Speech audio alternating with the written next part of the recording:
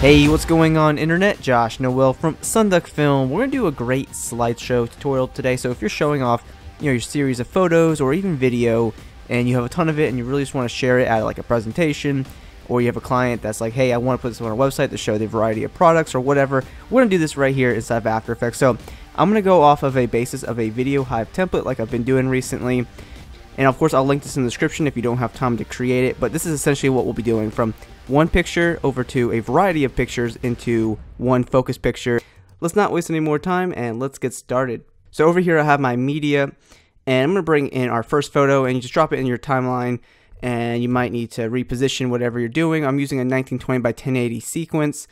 And whenever you have like your image or your video ready to go, what I suggest doing to it is always to pre-compose it. So grab this photo or video layer, whatever you're using, go up to layer, pre-compose, and we can call it placeholder 1, and move all attributes into new composition and click OK. And the reason why we do this is because it's going to take the size of the composition, and if you need to change it out later, you can easily just go into that composition and bring in a new video or image without a problem. So this will kind of keep the main composition unaffected while you change out your images. So you have your first image here. You can put some text on it, do whatever you have to do. But let's talk about the zoom out effect right now. So what we're going to do is create a null object. Go up to layer, new, null object. And we're going to parent the placeholder 1 to the null object.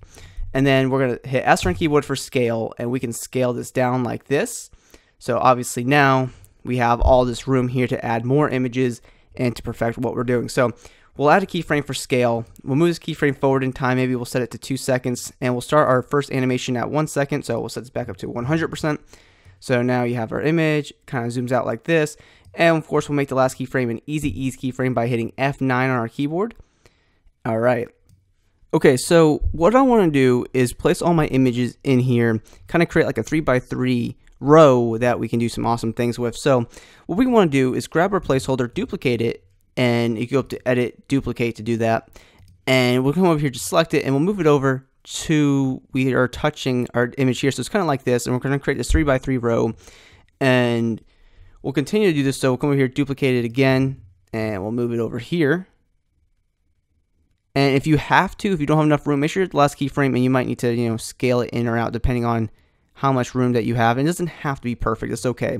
Anyway, when you have your first row done, duplicate it. Duplicate all 3 of those layers, bring them to the top, and we'll go ahead and just drop this about right here. And then we'll duplicate them again. And now we'll bring these down. And now we have a 3x3 grid here with photos. Now it's all the same pictures, and obviously doesn't look good.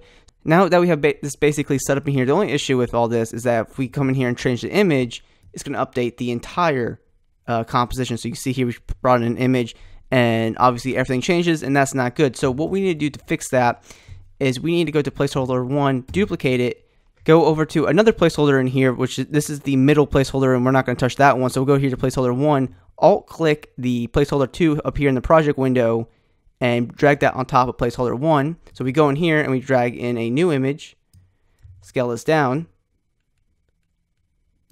we go back to main. You can see that image is changed out. So from here, all we have to do is duplicate the placeholder inside the project window. So we have placeholder 3, alt click it, drag it on top of placeholder 1. And as you see, we can continue to go through this and swap out the image. If I play through this real quick, you can see that we have our zoom out here to our other images. And this looks really cool.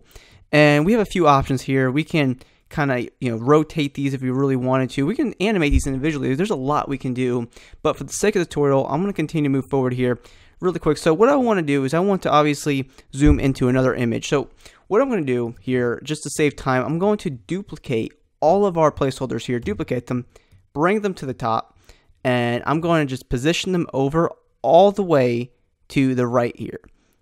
So we're going to do this, and that should be good. So now what we're going to do is we're going to hit U on our keyboard for the null object, so we see that we have the scale here. We'll also hit P, so we can, no. So now what we'll do is we'll go to the null object, and we'll hit P on our keyboard for position. I'll also bring up the scale, so we see where those keyframes are. And right at this moment, I want to start sliding over to the right. So we'll go to like maybe 4 seconds almost, and we will position keyframe this all the way back over to when this center image is back in the middle. And then we'll add a keyframe for scale. and we'll move forward to about 5 seconds, and we can scale back into our image. Okay, and then if we start scaling in here, you see that we have a little bit of an issue. And that issue is that we're moving over to the left here, and that's not good. We want to move in back into the middle image. I'm going to create another null object by going to Layer, Null Object. And I want to parent the null 1 to the null 2. And then I'm going to hit S on the keyboard for scale, add a keyframe for it, and then I'm going to move over to almost 5 seconds, and we can scale back into our original shot here, which that's not what we want to do. We don't want to scale into our original shot, so we'll change this out, but we'll make the first keyframe an easy ease keyframe. So kind of we'll just scrub through this real quick and see what we have. So obviously we zoom out our first image, we scroll over to the next image with all these other images in here, and we zoom into our last image. And of course I'll make the last keyframe an easy ease keyframe as well. And say we want to, obviously we want to change this image out, and you might not want to be lazy like me and use the same images. So what we can do is just locate that shot there. So what I'm going to do to fix that, obviously just duplicate placeholder 1, and then I'll alt click that and place in placeholder 10 over that one, come into this one, and obviously swap out the shot with whatever we want. Obviously that's been changed out, and we're going to zoom into that, and obviously we'll want to locate that placeholder there and put another image in there. All right, perfect. We zoom out, and there we have it, and we zoom back in. Fantastic. And we're able to kind of jump out and create this nice grid gallery, if you will, and create some awesome things. And of course, if you want to swap out the photos over here, once again, you come over here, duplicate the placeholder in the project window, bring it into the composition over here, swap that out by holding Alt, and you can start swapping out your pictures. And then of course, make sure to turn on your motion blur. Turn it on at the top, and you should be able to have a nice motion blurred image here as it kind of swipes by, and it should look really good. Alright, and after a quick render, here's what we have. We have our zoom out of our photo, see our photo grid, and we move into another image. So this was just a very easy tutorial on how to create this nice 3x3 photo grid and be able to duplicate it and put other images or objects inside of those compositions. So I hope you guys enjoyed this video and are able to apply it to your own work. If you did enjoy the video, please be sure to drop a like on the video because it helps me out tremendously. Subscribe to the channel for more After Effects videos, and please be sure to hit me up on my social media networks. Those links are in the description of the video, and always be creating.